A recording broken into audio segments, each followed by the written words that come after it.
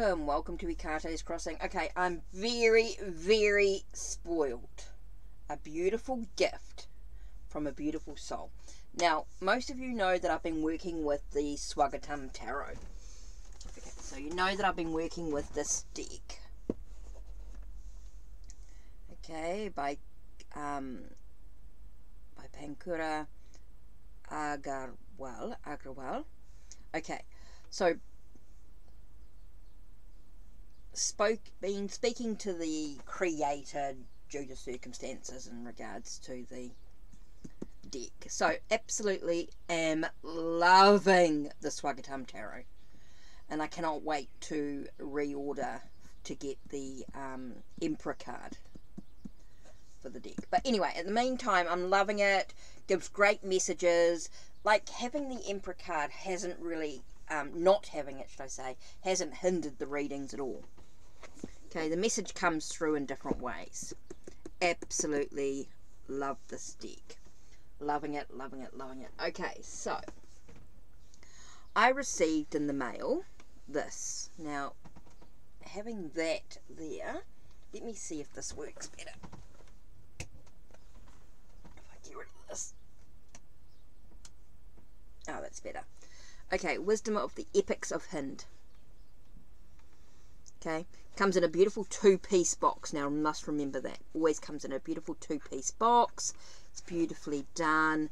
It's got that on the back. So, here it shows 3 cards. Of course, it's got the barcode.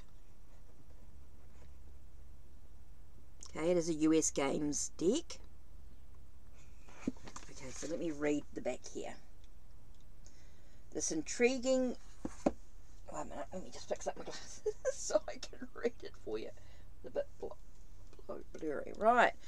This intriguing deck and book set presents insight from Indian stories, teachings, sutras and legends, as well as the wisdom from the classic Hindu epics, the Ramayana and the Mahabharata. The colourful 50-card deck includes 25 female and 25 male cards. For each, the illustrated book offers the story, synopsis, questions to explore, actions to take, and messages for the reader. Wisdom from the Epics of Hind can be used by anyone as a dynamic self-help tool for therapeutic purposes, or as a powerful oracle deck for divination and inspiration. Absolutely stunning deck. I did have a look at it. As you can see, I pulled it out and unwrapped it. It came in shrink wrapped, so I've undone all that. So, like I said, it's a beautiful two-piece box. Comes with an incredible guidebook. Okay. Has a lot of information per card, of course. Now, I haven't really dived into it yet, but it is a big book. Has got 171 pages when it does talk about the artist, of course. The artist being Rahul Das. Mumbai-based artist Rahul Das has been honing his skills in concept art for the past several years.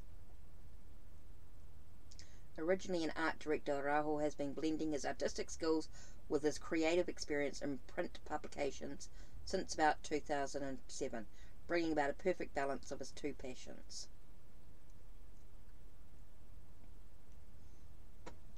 Rahul is currently associated with the Indian Quarterly magazine as an art director and is working on his next solo art exhibition in Mumbai. And then the author has over 15 years experience in divination. She is a self-taught tarot, oracle and angel card reader. Formerly trained as a hypnotherapist and acupuncturist, energy and crystal healer and nutritionist. She also holds an MBA degree in hospital management and a master's degree in psychology. Pankhuri has trained many diviners and healers over the last 10 years. She also regularly lectures at various institutions on topics ranging from health, nutrition, parenting, pain and anger management, spirituality, meditation and more. She was born and brought up in India, currently based in the UK. Her first commercial project as an author was her self-published book, Karma Kitchen, on how to make everyday food Ayurvedic. Oh, wow. Okay, wow, that's interesting. So yeah, like I said, there's some spreads in here. Guidance spread, which is a 5-card spread. There's a yin and yang, which is a 4-card spread. A message spread, daily divination. So you can pick a single card, 4-card, or 5. Nice and simple. I love that. Or she does have a relationship spread, which has 8 cards. She's got an 8-card spread. How you see me, what you bring to this relationship. This is what is positive about you. What can you do to improve our relationship? How I see you. What do I bring to this relationship? This is what is positive about me, and what can I do to improve our relationship? Ooh. Guidance spread. What do I need to let go of? What do I need to embrace? What is my greatest challenge that I need to overcome? What's my universe blessing? My outcome. And then the yin and yang. Positive shows the feminine strength and the part that needs to heal. The positive yang shows you the strength of the masculine side, and then the side that you need to heal. That's an interesting one. Wow, okay. So, to Paula. Oh, it's so nice, isn't it? As you can see, it's personally signed. I'm so spoiled.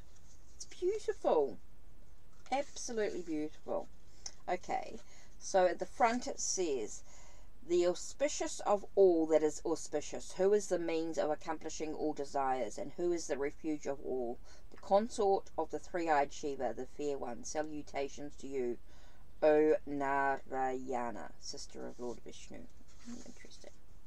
Now it does talk about Hind was a name for India used by Persians and Arabs in ancient times. It meant the land beyond the Hindu Kush mountains, or the land that lay beyond the Sindhu river. The people that were therefore referred to as Hindus. The religion that was born and practiced on that land was called Sanatana Dharma, roughly translating to eternal duty, as it contained a set of practices and rituals followed by all to live their highest empowering potential. Over time it came to be called Hinduism. Every person born was considered a Hindu. It was not possible to become or unbecome a Hindu, because how does one become or unbecome a set of divine duties? The most famous epics from Hinduism are the Ramayana and the Mahabharata. Hinduism also has a seemingly inexhaustible array of scriptures, epics, and teachings, such as the Vedas, the Puranas, the Upanishads, the Sutras, and more. The theme of this oracle is derived from the various epics of Hind. Although stories from the Mahabharata and the Ramayana do dominate the deck, these epic stories and scriptures used to be part of an oral tradition passed on through the ages. They were recorded in writings on palm leaves much later in history. These stories have various versions, even as the central theme and characters are maintained perfectly and consistently. They take on the flavour of the regions through which they have travelled. I've picked the versions that are most respected and celebrated for their authenticity in India. These stories and epics also shape the development of anyone who grows up in India, irrespective of their cultural backgrounds and or religious beliefs. The stories form and affect our cultural norms and language as we refer to them, and their lessons in our daily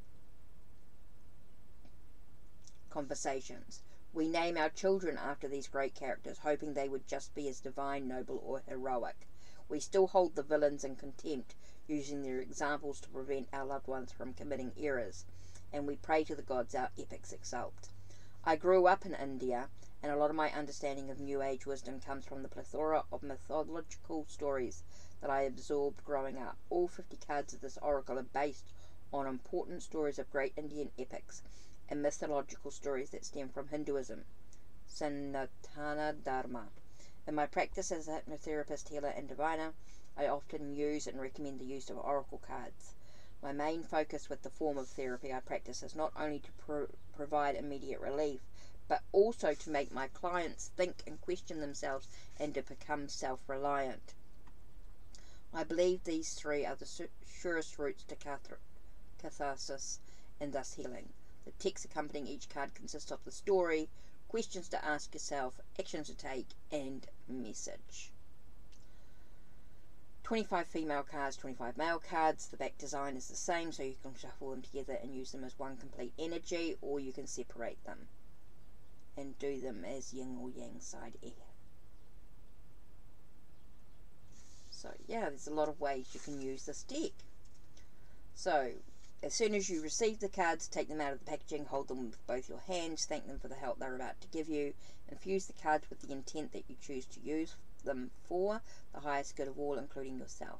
Before every reading, close your eyes, visualize universal energy, recharging your entire body. Take deep, deliberate breaths, calm and center yourself, and then begin. Whenever you are ready, gently shuffle the cards and spread them out face down. For your first reading, pull out 3 cards as a blessing from the deck. See pages 163, 161 for detailed instructions on Epic of Hind spreads. After every reading, think the cards in the universe, your masters, and yourself. So we'll do that at the end. We'll do a blessing from the deck, because I haven't done that yet. All I've done is look at the had a quick look at the cards and have a read of the book to sort of look at that. Okay, so the first one we have here, I'm just going to do the first one here. Okay, Annapurna's nourishment. One day, goddess Parvati had an argument with her consort, Lord Shiva. Shiva said that everything was Maya, an illusion on earth, but she stressed that food was beyond illusion. It was very real. When Shiva began mocking her, she disappeared to teach him a lesson. Her absence caused all crops on earth to die and food vanish from the world. When Shiva saw his followers suffer with hunger, he realized Parvati was right about food from being beyond illusion. When he began searching for her, he found that there existed a single kitchen in the ancient city of Kashi, where food was still available. He immediately understood that it was where none other than his beloved Parvati was hiding as Annapurna, provider of wholesome nourishment. Shiva, disguised as the beggar, went to her and begged for food. Annapurna saw through his disguise. She forgave him and returned him with him while restoring food back on earth. To this day, she is prayed to before a meal. Her pictures adorn kitchens, and waste of food is seen as an insult to her. Questions to ask yourself: are you eating according to the needs of your body?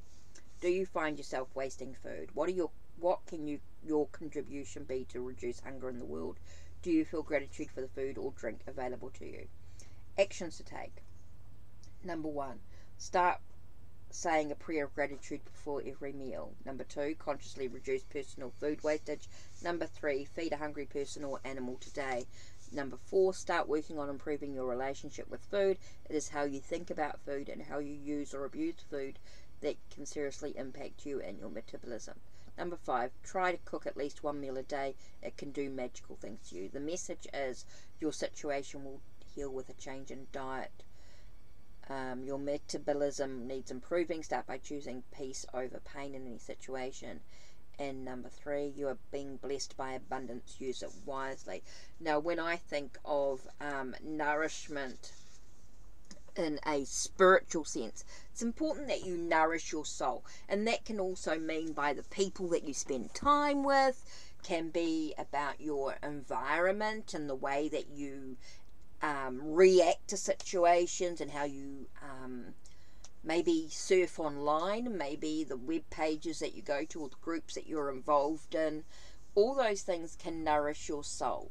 Making sure you're not with it's important that you are not with toxic people, that you are nourished in your interactions online as well as in the physical world around you.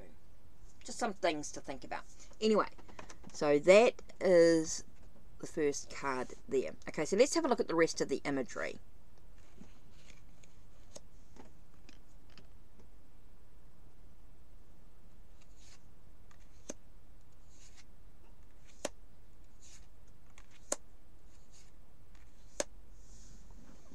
Isn't the artwork just stunning?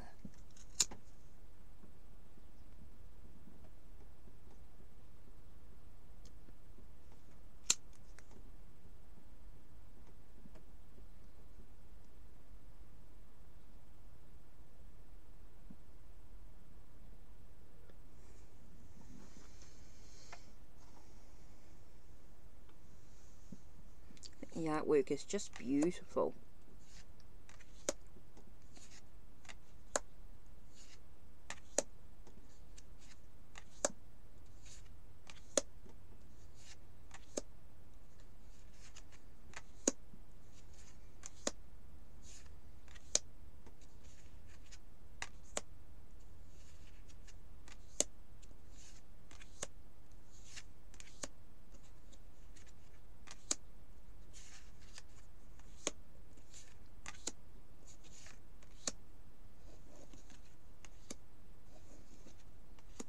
Okay, now we go on to the masculine cards, male cards.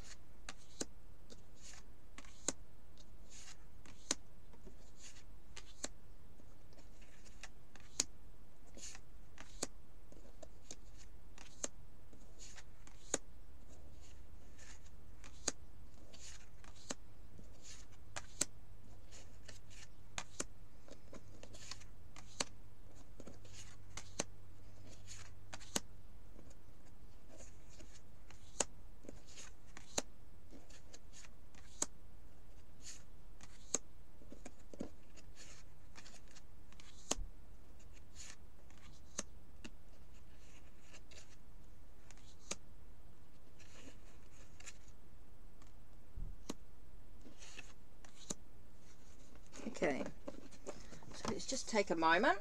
That's the back of the cards. Okay, let's just take a moment.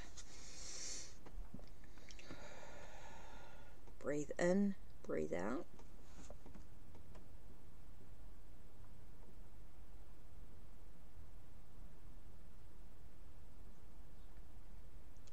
Connecting with the energies of the deck.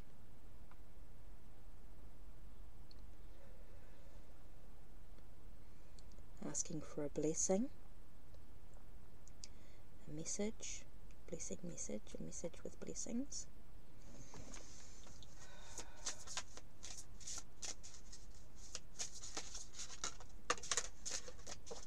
Okay, one card flew out.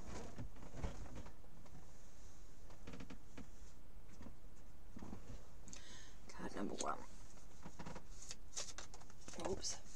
Ooh.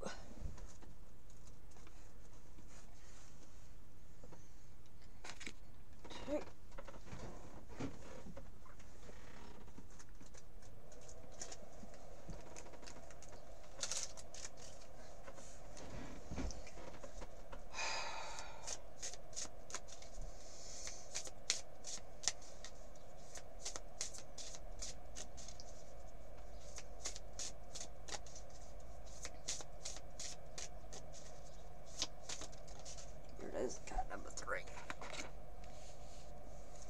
Okay, let's have a look and see which 3 popped out. Card number 1. Interesting. Bagalamuki's silence. And when I look at this and I think of being still, being silent is going to be a very important aspect of working with this deck. Not being rushed, just being slow, being quiet, being still. You know, making sure my mind is still. Devotion, Sita's devotion.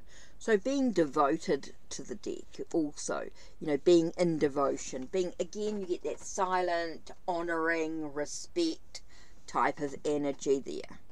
Wow, I love that. And the last one is love. Mandodari's love. So it's about love. So being silent, respect, honouring, being still, you know, devoting yourself to the deck, to the stories, to the messages, and coming from a place of the heart, being open with love. Wow, what a beautiful message to reflect on today. I love that. I love that. Silence, devotion, and love. Wow, that's beautiful. Really, really beautiful. So let's have a look and see what let's see what the message is for each of these cards in the book. I'm not going to worry about all the stories and all that sort of thing. So the first one is silence.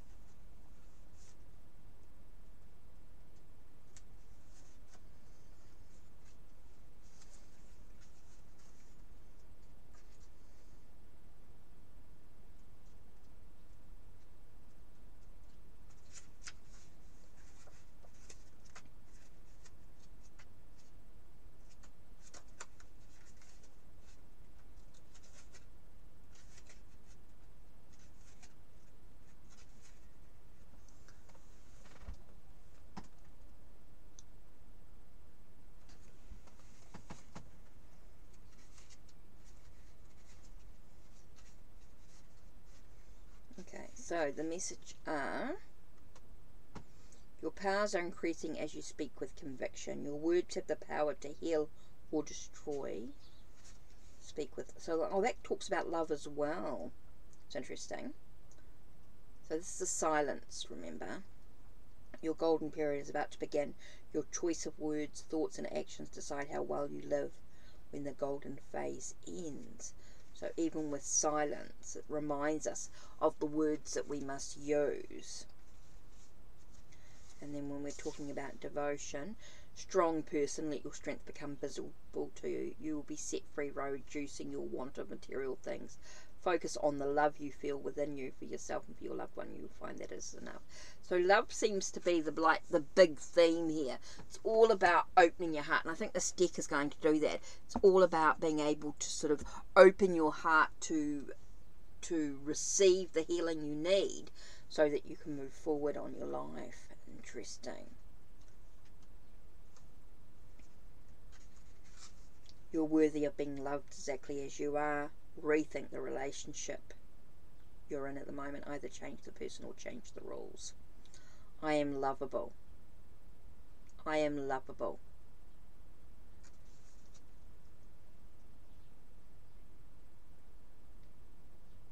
So love seems to be the really big theme here for this deck. I think it's a deck that shows a lot of, has been created with love. I know this deck was very much created with love. Okay, and I think it gives love. It shows love. It allows us, the messages that we get, no matter what they are, even the stuff that may not seem positive, is still given with love. The message is still given with love. So I think that's a really big thing to take from here.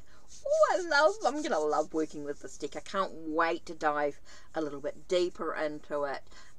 Work slowly through it. I think this is going to be a very personal journey for me as I continue my finishing up the exploration of the Swagatam Tarot, and I can't wait to see what messages that they sort of tie in together. So it's going to be interesting to see what they're paired like. So that'll be another video. So that's it from me. Don't forget to check the links down below. Check the links on my channel. Like, subscribe and ring the bell so you know when the next video will be uploaded. Take care and blessed be.